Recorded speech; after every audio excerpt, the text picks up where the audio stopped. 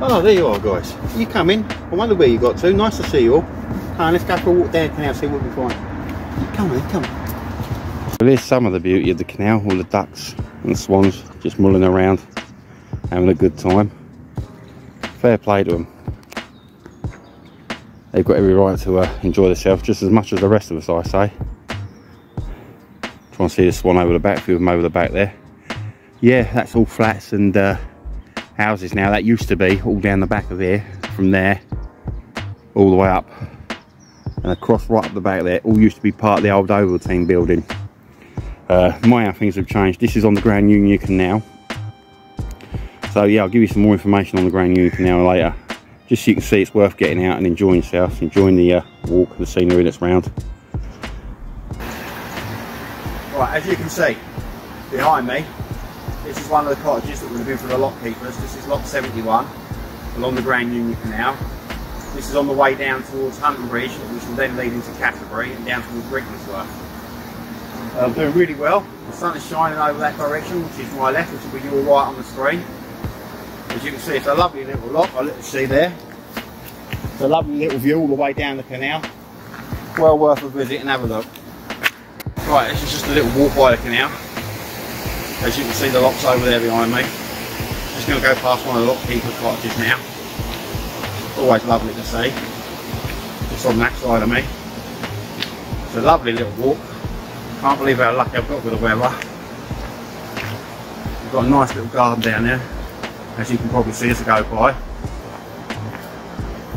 I'm glad I ain't in the canal boat, because it means I'd have to run up here and climb up them steps just over there to open the locks. Thank God I ain't got to do that. I suppose that's just one of the perks of being on a canal boat. You know, what's good for some ain't good for others. I don't think I can handle it. It's all nice, it's all good. Normally there's a crane over there somewhere, fishing in one of the little streams that runs down the side of the canal. I'll try and have a look, see if I've got any video footage of it somewhere and put it in the video. So we're on our way down now to lock number 72, which is good. It's quite a nice brisk little walk in the afternoon. Lovely. What a nice bit of scenery for me to get out to. All worthwhile and good. I'll put all the facts on screen later about where I was walking, what I was doing, all what I wanted to say in the video. Right, let's just have a look and see what canal boats we see on the way down. Just a quick looky. According to Google, can you walk along Grand Union Canal? Yes, you can walk along Grand Union. How long does it take to travel on a narrowboat? Generally people cruise for between 4 and 9 hours a day, at a speed of 3 to 4 miles per hour. Operating a lock takes around the same amount of time, 15 minutes, as it does to travel 1 mile. If you add the amount of locks and the actual miles you wish to travel, and then divide by 3, it will work out how long the journey will take. Cruising the whole length, non-stop, would take you 74 hours. Can you cycle the Grand Union Canal? Route description: recreational cycling routes along the towpaths of the Grand Union Canal. It starts in Leicester and ends in London.